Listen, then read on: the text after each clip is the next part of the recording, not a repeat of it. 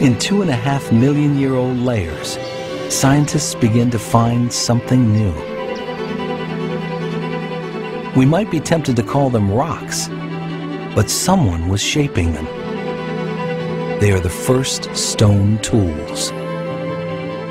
The way we know this is a tool instead of just a broken rock is that it's broken in a very particular way. Breaking a flake off this way, this way, back and forth. So there is a method behind how this rock was broken in order to make it into a tool, and it's not a random method.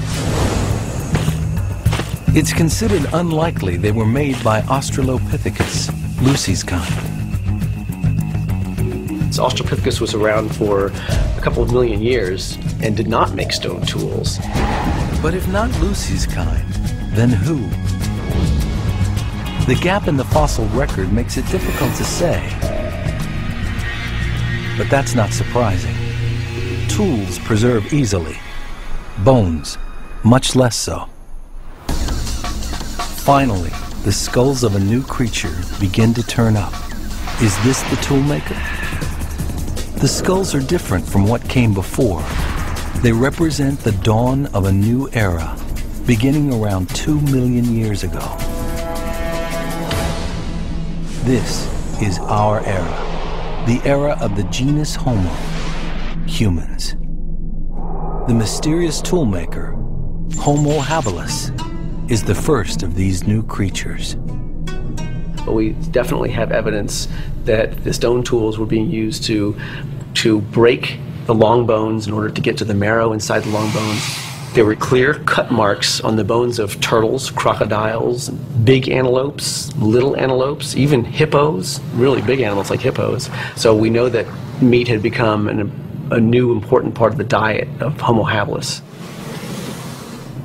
The first fossil to be called Homo habilis included 21 bones of the hand and was nicknamed Handyman. This little bone is the bone at the end of the thumb, and that little bone in Homo habilis, like in humans, is very broad, and the broad bone reflects having a broad pad on the thumb with a lot of surface area for fine precision grip. With newly dexterous hands, this creature could make better tools.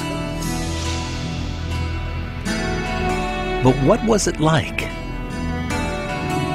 The few skeletal bones that have been found indicate a creature much smaller than us, about the same size as Lucy and Salam's kind, Australopithecus, 3 to 4 feet tall.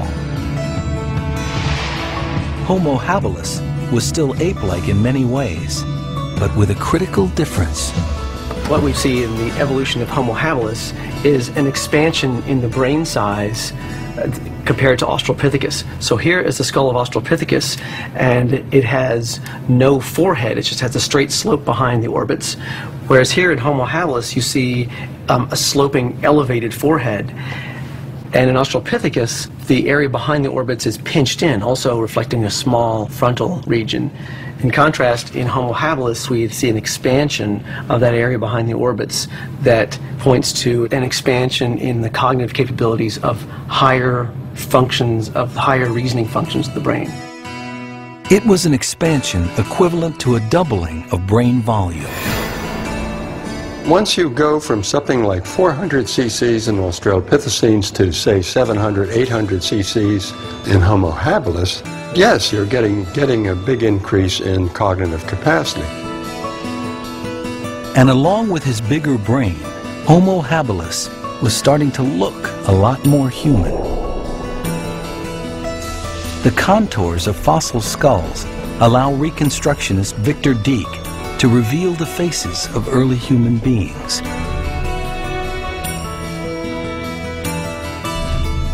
Gone is the projecting snout of an ape. In Homo habilis, the face of humanity is emerging.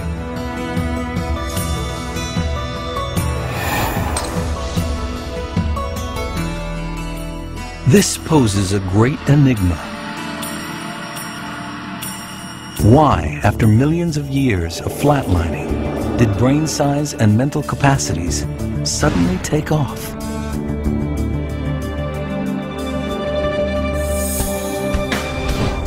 2 million years ago, what jump-started human evolution? For the 3 million years between Toumai and Salam, when brain size was flatlining, African climate was stable, dry, getting a little drier. Then came 200,000 years of wildly varying climate, careening unpredictably between wet and dry. During that time, stone tools appeared, along with the larger-brained creatures that made them. Africa was also home to many other human-like species. Climate instability put pressure on all of them. So there are these time periods when African climate was really unstable. So anything that was living there at the time would have had to adapt to really dramatically different climate changes. Those that couldn't adapt died out, like Salam and Lucy's kind. Better problem solvers, like Homo habilis, survived.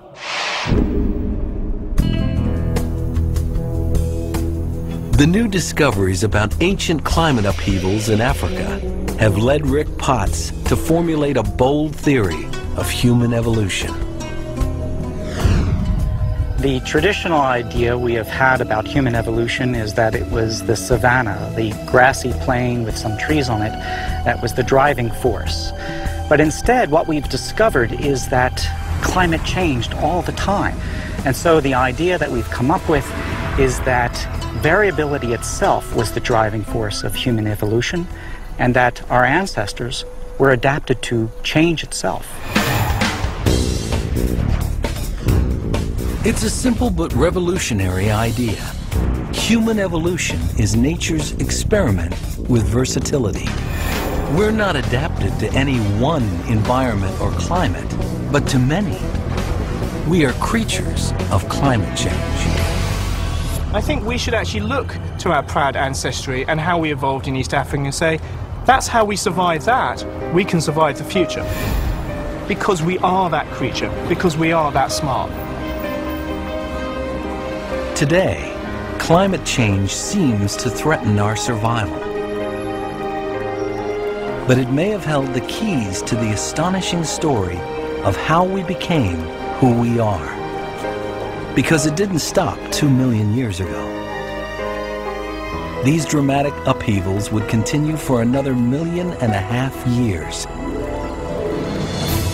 propelling our ancestors down a road leading ultimately to the smartest creature the world has ever known.